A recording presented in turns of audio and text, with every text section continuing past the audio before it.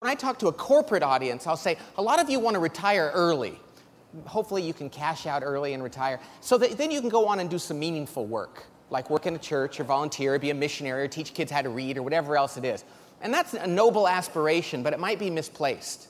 And that's because I believe that the work you're doing now as a manager and a leader is nothing short of a ministry.